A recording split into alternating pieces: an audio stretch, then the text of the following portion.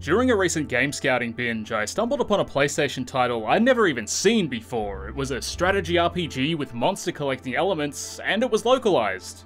Well, relatively speaking. Not once had I even heard a whisper of this potentially hidden gem, so I grabbed a copy and very quickly discovered why. To say Eternal Eyes is a bad game is very true, but it's not an experience to be dismissed so quickly. To fully document why it chugs cum by the chalice full, we're gonna have to go deep.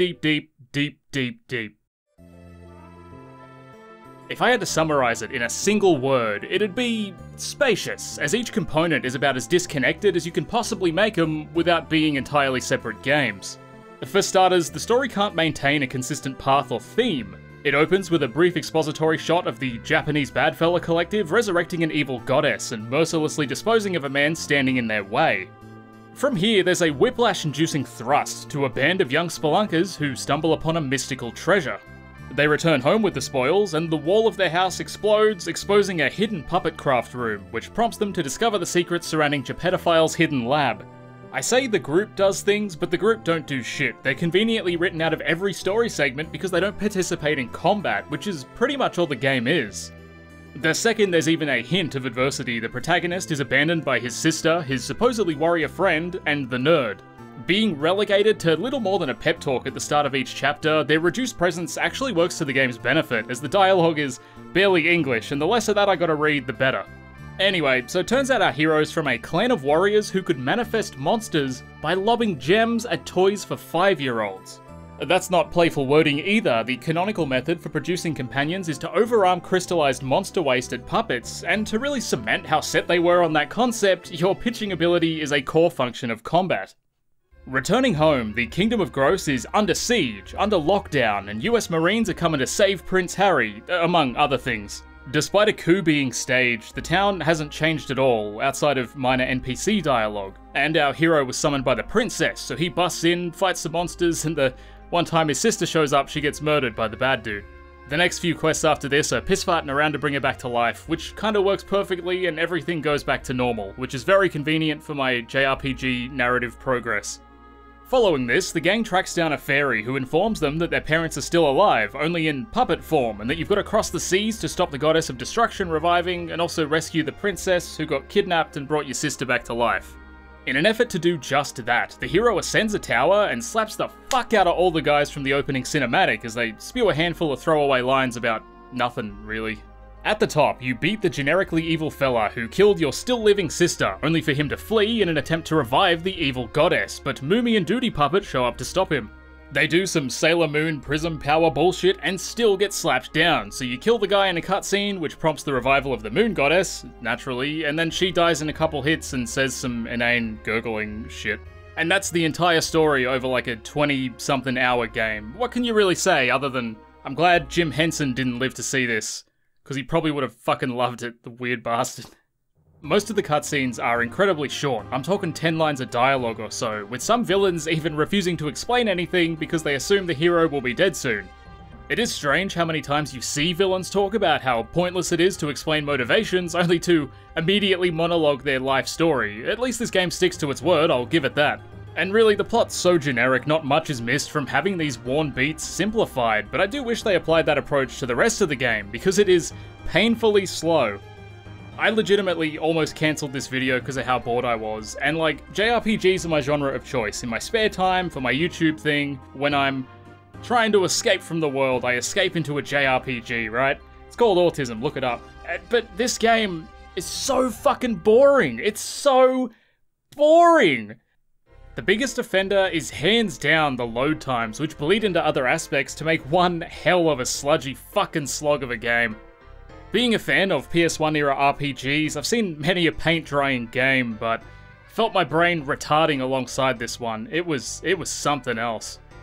Your first interaction is moving around town at a brutally slow pace. The walk speed is practically unusable, and the run isn't much faster, even less so if you're moving diagonally, as for some reason your bloke runs at half speed. Luckily, movement can be bypassed entirely with the menu, as you can teleport to locations of interest, but even then, it forces a load screen between each map. This warp can't be used inside houses, which means you've got to leave them, shoulder a load screen, warp to your second destination, and cop a second load screen. The game's so bare bones, they should have just cut movement entirely and made it a solely menu-based game. The cream of the tactics genre, you know, Tactics Ogre and less good games, keep the focus on the gameplay and rudimentary map interactions, so what are we doing here, guys? Come on. Eternal Eyes loads so frequently, and each time it does, you get a neat little notification that overlays on whatever you're doing.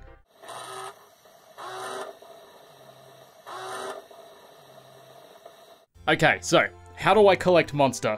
Well, after the first dungeon, the player's granted 3 plain old puppets, which do nothing until they're embedded with the monster remains you collected from said dungeon.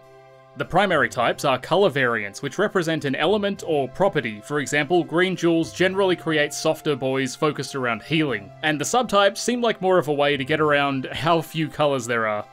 Within each colour lies 4 subtypes: Holy, Beast, Wisdom, and Power, and unless you're charting this shit, it's mostly a guessing game as to what you'll actually get. Despite only featuring a total of 24 unique jewels, there's quite a decent selection of monster bros, 169 to be exact, which is quite a lot for such a short, easy game where that many is not needed. Granted, a few palette swaps here and there, but ultimately an impressive roster. Using gems on already manifested puppets can evolve them at certain levels, with some monsters capable of evolution up to 3 or 4 times.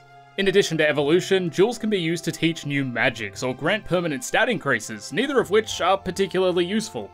The healing spells were nice, but it felt like magic damage would always underperform melee, and certain monsters had a ranged attack that would clean up due to how overpowered equipment was.